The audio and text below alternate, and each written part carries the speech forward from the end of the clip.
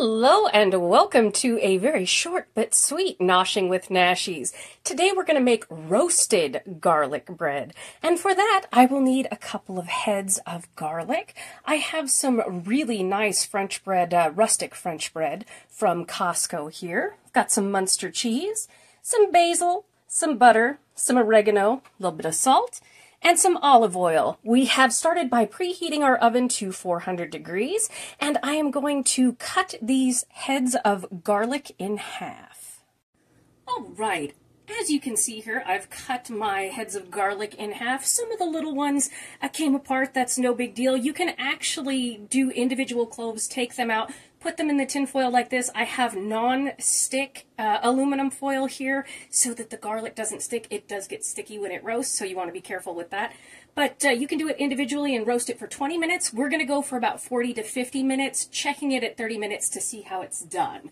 So first thing we're going to do is throw on some olive oil. You can use any oil that you like. We're just going to drizzle it with some olive oil.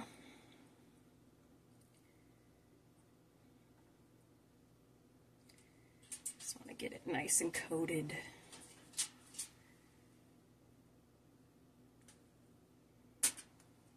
All right.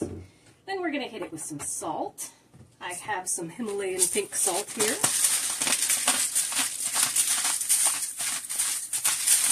Not too much, but just like so.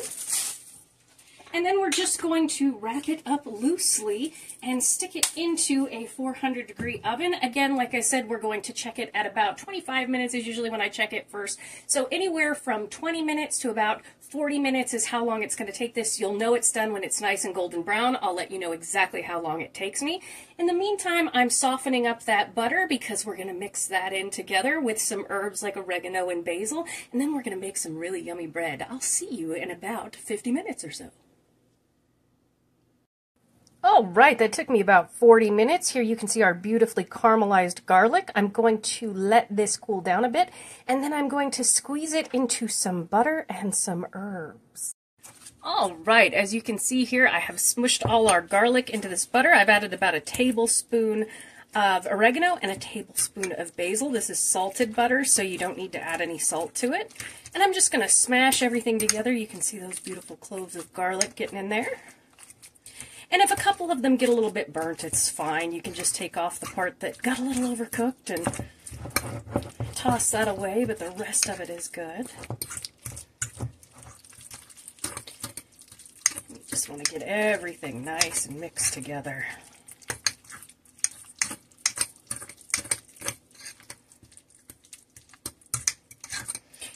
Garlic has such a mellow flavor when you roast it like this, and if you find yourself annoyed at having garlic smell or onion smell on your hands after handling it, just grab something stainless steel underneath your water and rub like this with your hands and it will actually get rid of it. They sell bars of quote-unquote soap that are stainless steel bars shaped like soap to get the smell off your hands. It neutralizes the sulfur. So, and you can see like that, we have some beautiful garlic butter. All right. Now I'm going to get my hands messy here. That's why I'm wearing gloves. It's because why bother with a knife if you can just do this with your hands? I've got my cheese set to the side. I have my bread all sliced up here. You can see I've sliced it. And I'm just going to take a little bit of the butter on my hands and I'm going to shove it in between each of these individual slices like so. And then we are going to put cheese in there as well. Nothing fancy, we just want it to taste good. Just get it in there. Fondle your bread. And then we're going to bake it at about 350 degrees for 10 minutes or so to get the cheese in between to melt. I like to wrap my bread in aluminum foil so that it heats all the way through.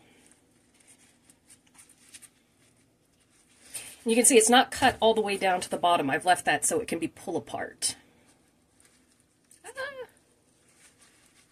Butter ahoy. And getting it on the top like this, wonderful. Tastes good. I want it to be like restaurant bread. This is a treat. Now you see why I wear gloves, though. Gets everywhere.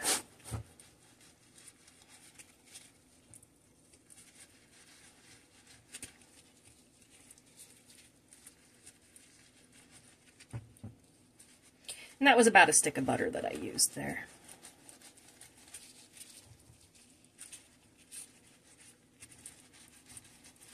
Just like so.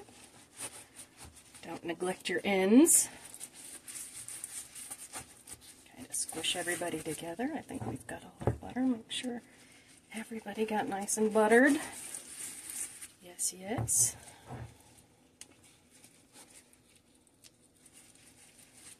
I like being hands-on when I'm cooking. I'm doing this with a cowboy steak that my father, Papa Nashies, has grilled. And then we are going to take our cheese, and I have some provolone and some Munster here, and just each little cut here, we're going to go like so, and fold our cheese in. Probably should have separated my cheese. Would have been the smart way to go about it.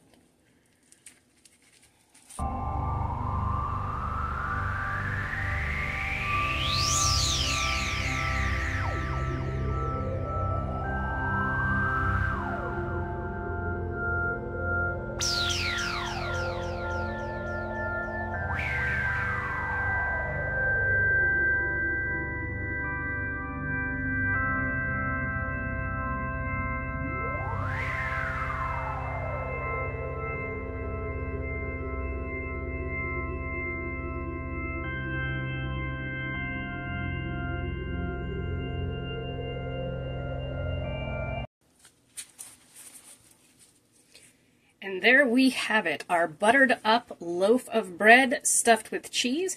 Again, I am going to wrap this in aluminum foil, non-stick, so it doesn't stick to it. And I'm going to stick it in a 350-degree oven for about 10 to 15 minutes until all that cheese is melty, and I will see you then. And here we have our beautiful bread fresh out of the oven. Ooh, that cheese is nice and gooey, and that garlic smells amazing. Thank you so much for joining me for this quick episode of Noshing with Nashies. If you've enjoyed, please like, comment, share, and subscribe, and I'll see you in the next one. Bye.